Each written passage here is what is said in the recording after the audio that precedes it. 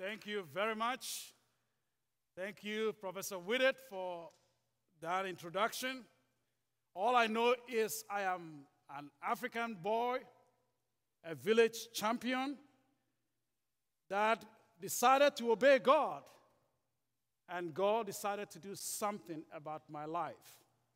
I am so privileged here at Gordon College to have colleagues, men and women who will put up with my accent, who will put up with my loud voice, and still love me just as I am. I'm privileged to have you. Some of you are students. Sometimes it's difficult to catch my accent in the beginning. I could see in those attentive faces, and yet you put up with me. In the end, I see you smiling. That is incredible. You have been good and gracious to me, and for that, I'm grateful. Thank you very much. Today, in today's convocation, we are talking about, or I'm supposed to address, the part of our commission that stays Deepen the Faith.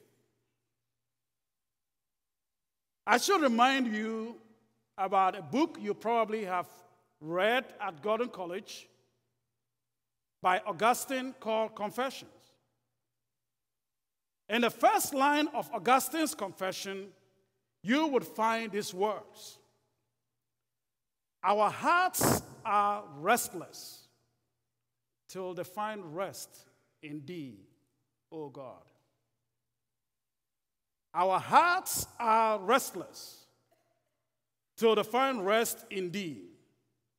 Human challenges are too often, as I observe, linked with troubled souls and restless hearts. In an education institution like Gordon, with talented students, phenomenal professors, the tendency is for us to tell ourselves that we may want to catch up with the Joneses and develop the brilliant minds without addressing issues of the heart and of the mind. I may remind you that it was not a Christian, but Aristotle, a philosopher, who once said, "Educating the mind without educating the heart is no education at all." Educating the mind without educating the heart is no education at all. To be precise, in 1996, I had a privilege of hosting a student from one of our sister institutions in Indiana. I was then a regional director of Youth for Christ with my office based in Accra. The student worked with me for the entire summer. And this student by the name Jonas Smith wouldn't stop telling me how his life was before he went to this Christian liberal arts institution. He tells me about his involvement in drugs and alcohol and all other things that I cannot name here. And how God took hold of his heart as he found himself in that community, pursuing academic excellence, while the community ethos shaped his life. I will give Jonah the first training, which I call baptism by fire, when I have students on preaching, and put him on pulpits. Jonah will come back to the States and enroll in a doctoral program, and believe it or not, Jonah would be eventually the best man at my wedding. Now Jonah is a lawyer based in D.C. In August at Gordon College, I met two transfer students who told me about how excited they are to be in a place like Gordon, where they can freely talk about their faith. They have professors who believe, and they can take courses that enrich their faith. We cannot take what we have for granted. At Gordon College, it is our commission to deepen the faith. and to deepen the faith we strive to accomplish. We strive to deepen the faith, but not faith in self or faith in things, but faith in God. Faith, you may not realize, perhaps because I work with the Greek text, faith is a relational term. It is not an abstract thing. Faith is trusting.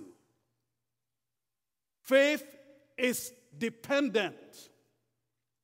To say we have faith or we strive to deepen our faith is to say we strive to develop and cultivate a trusting relationship with God and exhibit its outcomes in every aspect of our lives.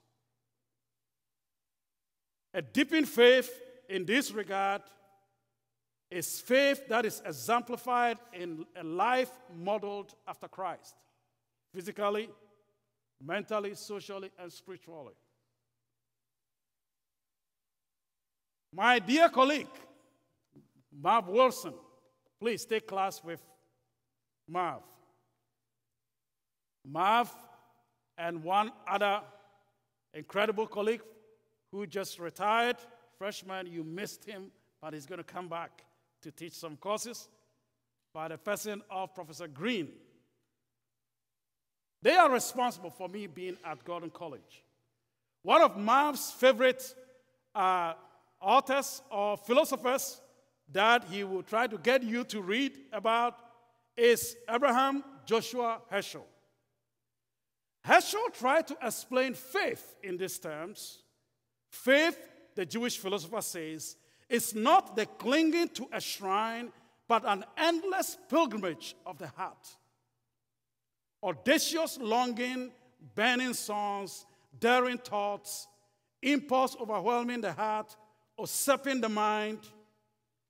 These are a drive towards serving him who rings our heart like a bell. It is as if he were waiting to enter our empty, perishing lives. Unquote.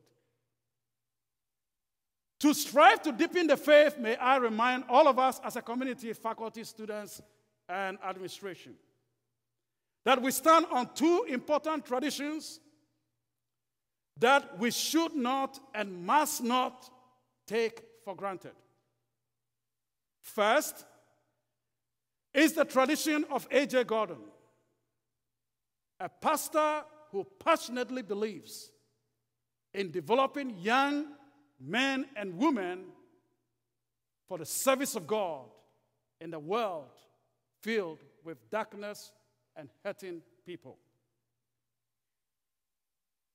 We must and should not forget that legacy. To be precise, the words of A.J. Gordon that admonishes us to prepare the people of God for the work of God. We also stand on the second tradition, and that is Christian liberal arts. Some of you may not know that some of the institutions you know about in New England were once cultivating what we will call Christian liberal arts. Now they are not. For students like my dear friend Jonah I mentioned, and the two wonderful ladies who transferred to Gordon this semester, to find an environment where they can cultivate their faith, they can deepen their faith while stretching their mind, developing their whole person to be who God has called them to be, we must and should not take our faith in God for granted, I would appeal. Christian liberal arts is distinct. And for Gordon, our mission to strive the faith is the reason some of your core courses are developed a certain way to both stretch your mind and make sure you are grounded in your standing with God. We offer distinct and valuable education not only marked by rigorous intellectual knowledge, self-awareness, or trying to develop people who are just going to cope successfully. No. we strive to make Christian worldview inform and define everything we do. It is one education philosopher by the name George Knight who challenges, not admonishes. He doesn't write as if he is admonishing, but is challenging. Knight writes in his book, Education and Philosophy, that the goal of Christian education goes beyond accumulation of cognitive knowledge, self-awareness, and coping successfully with the environment. To be sure, Christian education includes those aspects of learning. But beyond that, it has more far-reaching goals of reconciling the following individuals to God and one another, and in restoring the image of God in them. I would argue, friends, as someone who once, maybe more than once, said, I will never be a teacher. I grew up in a business home. I said, I will never be a pastor. 2 years later, God changed that. I said, I will never be a teacher. I just want to preach and win souls for Christ. Guess what? You know the rest. I would argue that a brilliant mind cannot be productive if it is housed with insatiate heart and a troubled soul in a broken body. High IQ does not always lead to great quality of life. Let me put it this way in American English. Those who are successful in every aspect of their lives are not always A students. As a Christian community, I urge us to let us be engaged together to cultivate a community in which God is pleased to dwell and from which God becomes, or Christ beams his light to shine in our broken world and in lives filled with darkness. To deepen the faith at Gordon College, I offer 4 areas of reflection. 1, to deepen the faith at Gordon, we may continue to strive for increased understanding of God and his world. Increased understanding of God and his world. What do I mean by that? That is to see the world as God's creation and ourselves as stewards in his creation. As humans, we are responsible for cosmic management and accountable to God, who offers us the privilege to take care of his creation. Whether you are studying to be a philosopher, a doctor, a preacher, an athlete, or you name it, it is an invitation to participate in God's creation. And it is an invitation that God has given, and God expects us to be accountable to him in how we prepare for that and how we discharge our duties later on. Increased understanding of God and his world also suggests that we allow God to enable us to embrace who we are as human, to understand that the human condition is real. We are sinners and we fall short in many ways. I know most of you in this room think your roommate is perfect. And you never had a problem with your roommate. I mean, I know this is a Christian school. It happens like that. You always have perfect roommate, right? But let your very roommate remind you about the human condition. We are not perfect. And because of that, we all stand in need of redemption, restoring our relationship with God. Friends, I do not apologize for being a serious, striving Christian. I urge you If you understand the human condition, work on restoring your relationship with God. You cannot enjoy life in God's world without being rooted in God himself. Increased understanding of God also reminds us of our value. To say that we are not just rational animals, as some philosophers used to argue. We are valuable. We are creatures of God made in his image and likeness. In God's eyes, we all have value. Disabled, able, accent, no accent, hair, no hair. Now, I say no hair and you are laughing at me. You think, you should know that grass doesn't grow on a busy road.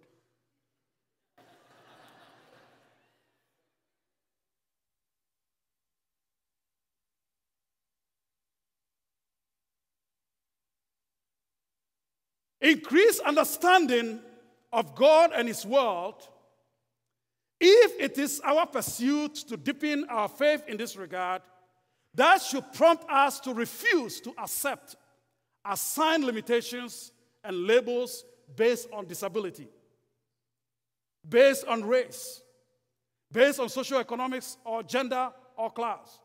We should refuse them because what? God made us who we are in his own image for a reason.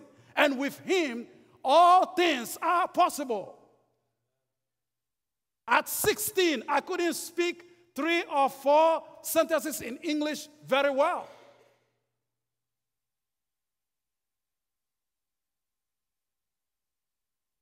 All my higher ed education have been in English. I just told my students this morning in one of the classrooms, the middle school I went to, most of you here will not send your enemies to that school. And yet, I did not go to high school. Let me say that again. I did not go to high school. To have increased understanding of God is also to understand the potential God has deposited in you. That if only you would rise, you would work hard, you would trust him, and pursue what God has put on your heart, he will show you what he is able to do. You can choose to make Gordon College a place where you play computer games. You can decide to make it a place where you let some dating culture rob you of all the benefits you can attain from this institution. You can also pursue everything the school has to offer. Grow as a woman made in the image of God with incredible potential. A man made in the image of God with incredible potential. And see what God is able to do with you here and beyond.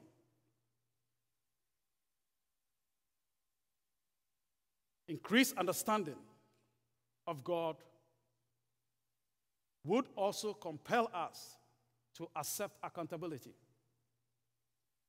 and to accept responsibility as stewards. That is to say that if we are able to work towards deepening the faith as an institutional commitment, we will all realize that we are accountable to God in both what we do as individuals and in our contribution to the community. To deepen the faith at Gordon, number 2, we must continue to grow in our love for one another. We must continue to grow in our love for God. Loving God here is not an arousal of a temporary sensation. I know you like to tell me you are in love. Oh, yes, I agree. But that's not what I'm talking about. Loving God is a commitment to give of yourself in a deep and trusting relationship with God. To love God is to love his creation. Faith in God suggests that We are not just these people who are living in the world by mere chance, going nowhere and hoping that we will just make money and hoping, even wishing that the money doesn't make us miserable. My friends, I grew up in business home. I know a few people who have money. The worst thing you should observe is to know a person who has a lot of money and live in misery. Yes. Somebody tell you money is what you need for life. Say, that strange African guy at Gordon College, whose accent you barely understand, reminds you that there is something more. You need to be rooted and grounded in this faith and allow God to give you peace and peace within.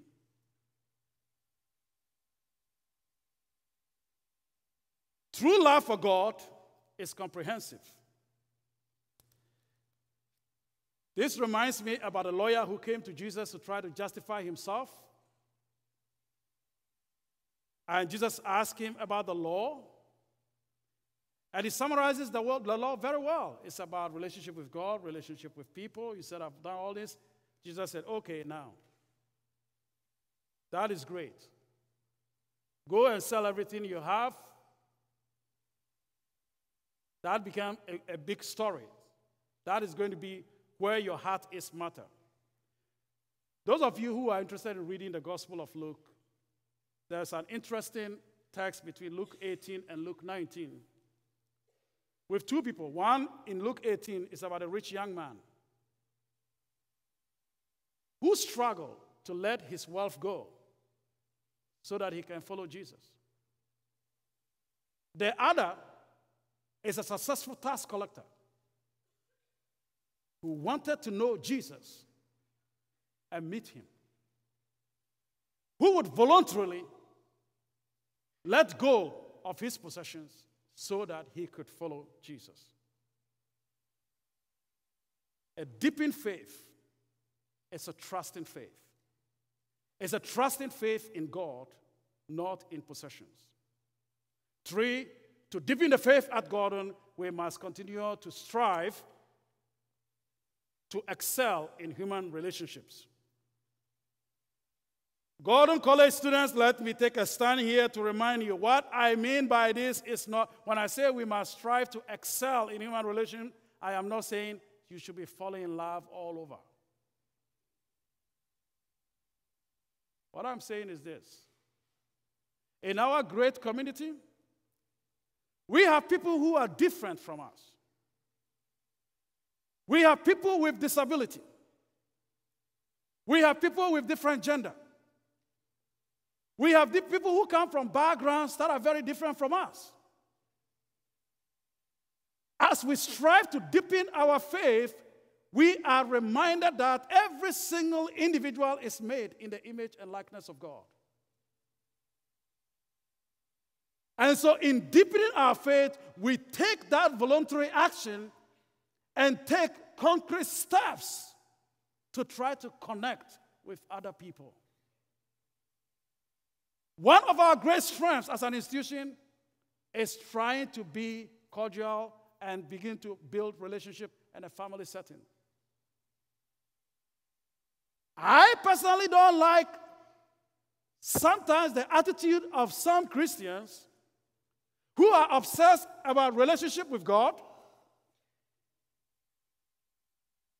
and the library and their room and how their transcript look like, but care less about the people God is preparing us to serve. To excel in human relationship is to say, reach out to someone who does not look like you. You can reach out to someone like me with a strange accent. You get a benefit of learning how to catch accents. To excel in human relationship, we must make every effort to get to know people. You may want to know that people are interested in you, and they will be interested in you and what you have to say only if they know that you are interested in them. So value and respect people as bearers of the image of God. If we pursue this to excel in human relationships, then we can refuse to accept false categories. Someone is disabled, and so what? Someone is struggling, and so what? They are persons. They are persons with incredible potential. You go to Cambridge University and meet Hawkins. And that should humble all of us to look at the people we may label and what God is able to do if they would avail themselves. To deepen the faith at Gordon, fourthly, we must embrace and engage in transformation. To be instruments that God will use to transform and to allow ourselves to be transformed by other people. How many of you truly love the food at Lane? Great, I see a few hands.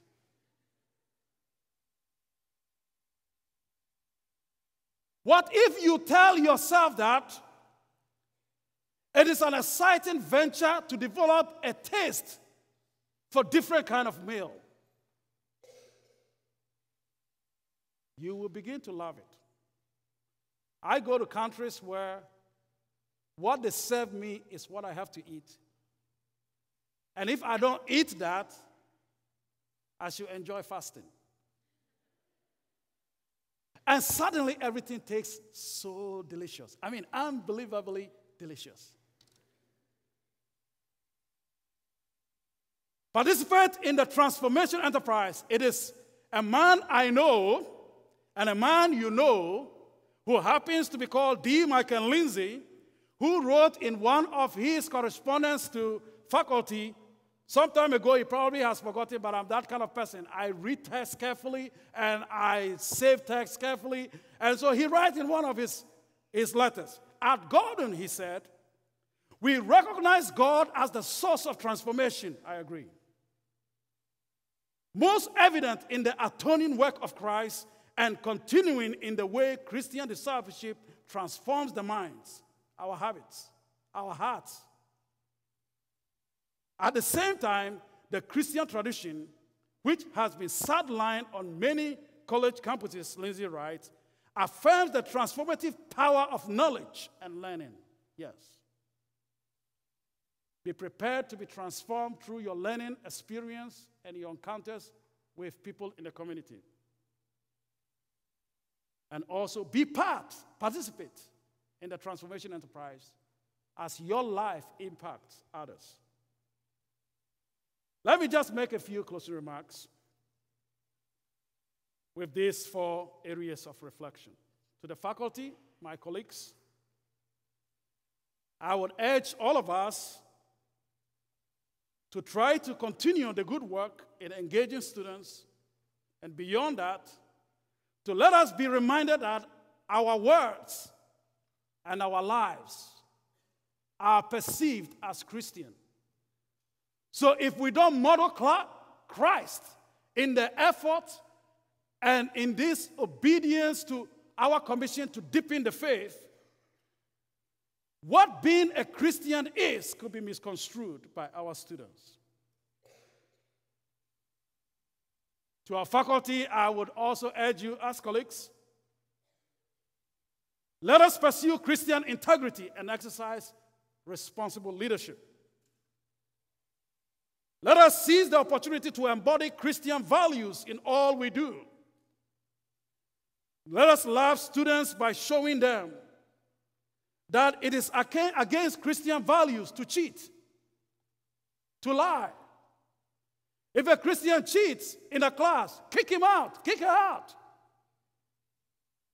How many of you agree with me?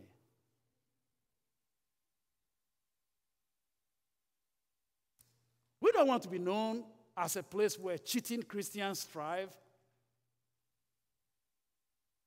Let them know that it is a Christian value to be honest. Because as Christian educators, we have a charge to keep and a God to glorify. To the student body, When we think about our commission to deepen the faith, I would urge you to remember Jonah Smith, I mentioned, whose life was going downhill, but whose privilege to be in a school like ours changed the trajectory of his life. I will urge you to remember the 2 transfer students, those wonderful young women I spoke to,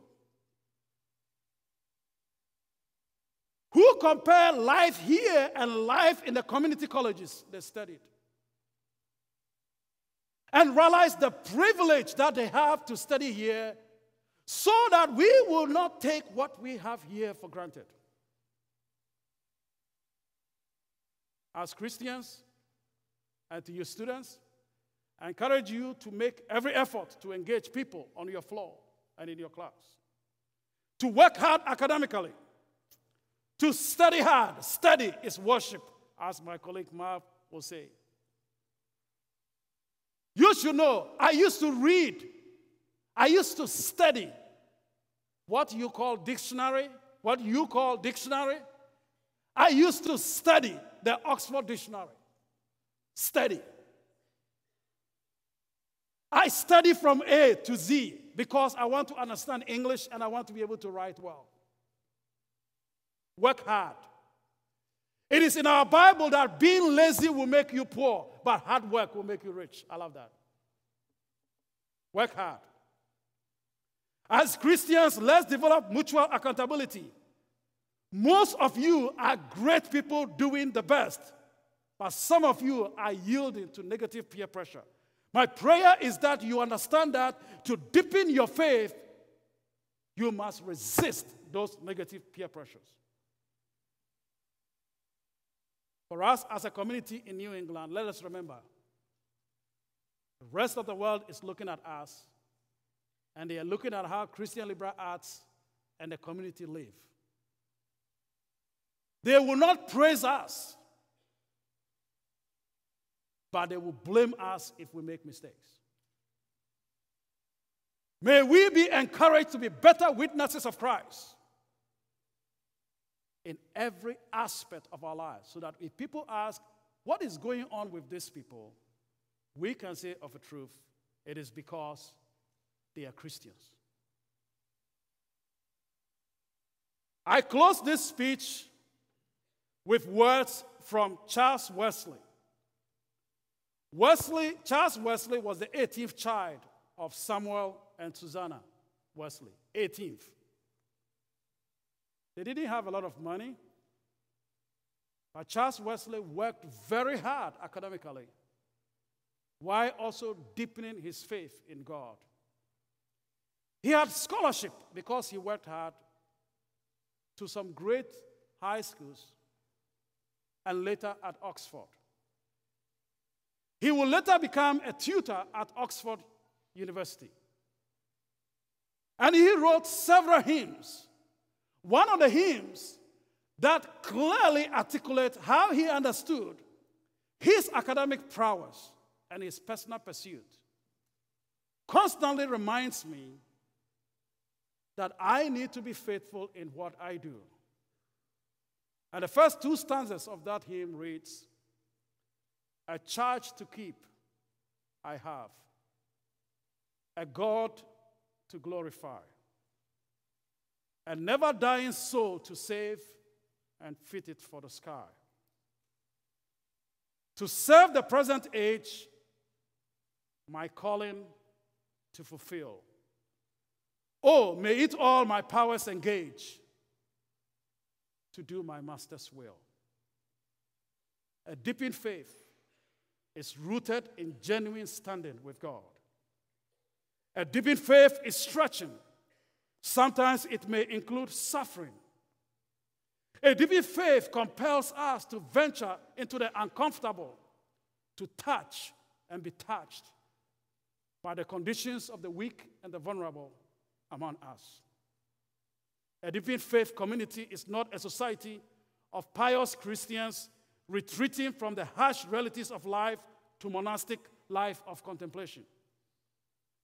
A deepened faith energizes people to engage the world. At Gordon, we strive to help us all to deepen our faith, not so that we may lock our doors and show how much we can pray and say words for saying sake, but that's so that some of you will realize what you thought you could not do, by the grace of God, you are able to do. That's so that some of you will discover in your life that people will say, you may not be the smartest person, but you are a person of Christian character. A deepened faith in this community should be our pursuit, not just a written commission. And for that to happen, I urge all of you to join in making this happen. May faith inform every aspect of our lives at this great college of Gordon. Gordon College, let us go with the charge of A.J. Gordon to prepare and to participate in preparing the people of God for the work of God. May God bless you and unleash the potentials in you to excel for his glory. Thank you very much. You are dismissed.